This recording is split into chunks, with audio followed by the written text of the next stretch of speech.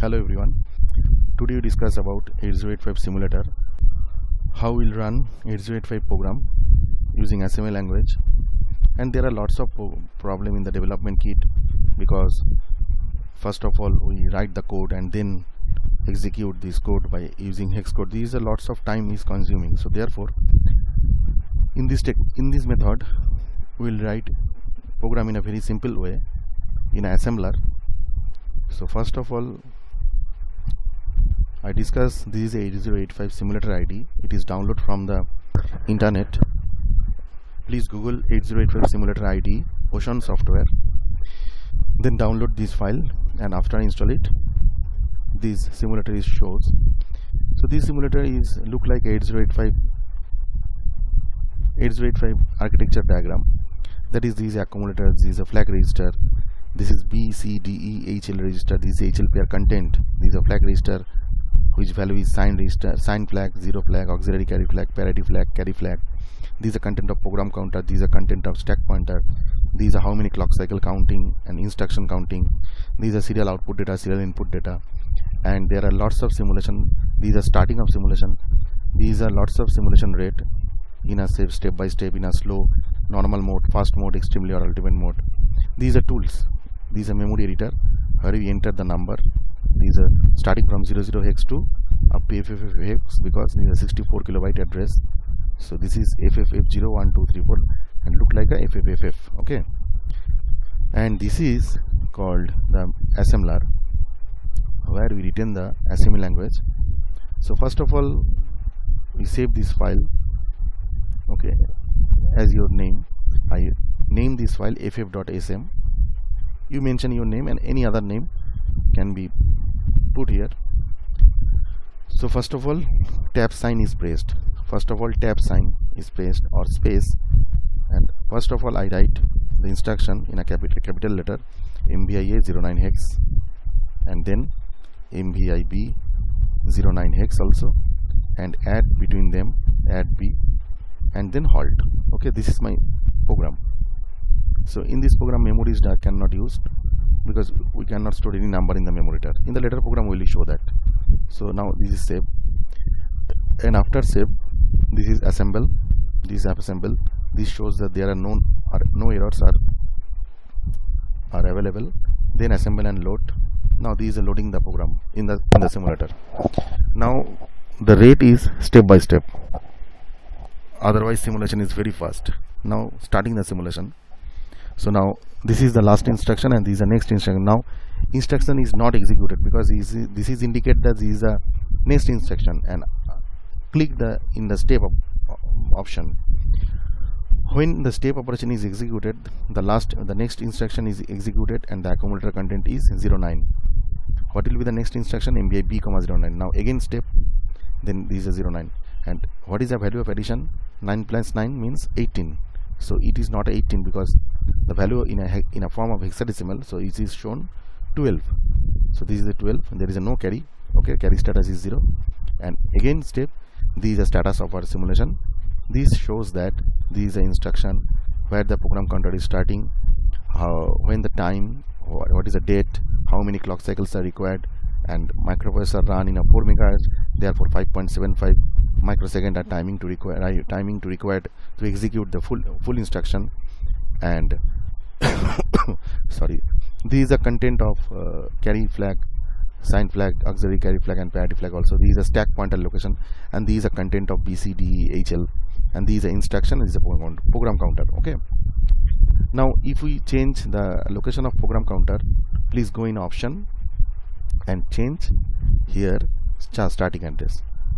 The starting address is 8000. Now again this program save, tool assemble and load, again start.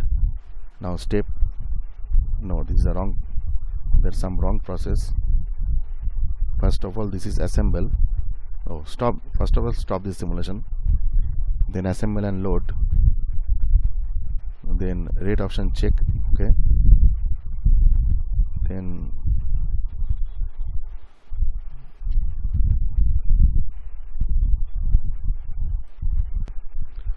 okay, now start from the fresh assembler, the new file, okay, and write the code again, MVI A,09 hex, because we changed the program counter location, MVI B,09 hex, okay, then add B and then halt, okay. Now save this program, now save this program, GG name. Now assemble and load, and then starting the simulation. So there are some problem, but why it's a problem?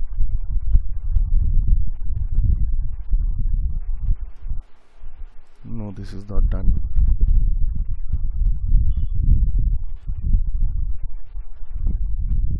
Okay, there are some problem. So we change the starting address. They indicate the stop the simulation first. So here we again the starting address from 00 and again run it. Again assemble it, assemble and load, simulation start. Okay, now this is also done by this process. So in the later video will be show the how the program counter will be changed, because I forgot some parameters which is done in the assembler. Sorry for this. In the later video will be show how program counter will be changes, okay. So there are lots of features are available in this. There are memory IO ports are available, input output ports are available. So first of all we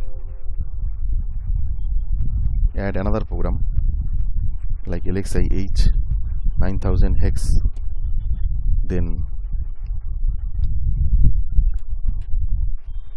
transferring this number in the accumulator, then INX H 9001, then add between them, then add M, then add M, and after addition store the number in 9002 hex memory location, okay, automatically. And after this program, halt the program, okay. So now before assembling this, we go assemble and load also. Now starting from 900 hex location where the 900 is starting. So now from here 900 is starting. Sorry, now this is the 900. Here we written 55, enter 66. Student, please mention, it is note that here we press enter, otherwise number will not get entered properly, okay. So 55 and 66, and after addition of these two number we will get here BB, hexadecimal B and B, okay.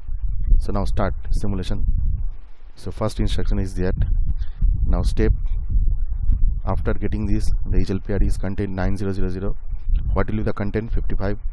What is the next instruction? Move A, M, that means the content of this memory pointer is goes to the accumulator, okay. Now again step, no, okay, now this is show that accumulator content is 55. Now what is the next instruction? INX H. So 9000 will be updated 9001. So what is the value in 9001? 66 from this memory pointer. Now next instruction add M. Now addition between two of them are stored in the accumulator, that means 66 plus 55 equal to BB, and last this is stored in the 9002. Now this is the 9002. Please follow my cursor. Viewers, please follow my cursor. This is answer BB, okay, and carry output equal to 0. There is no carry. And after pressing the halt simulation, this is again the status of the program. Okay, the microprocessor run in a 4 MHz, and this is the total number of clock cycle time period required. 40 clock cycles are required, okay. This is the instruction, this is the program counter location, this is the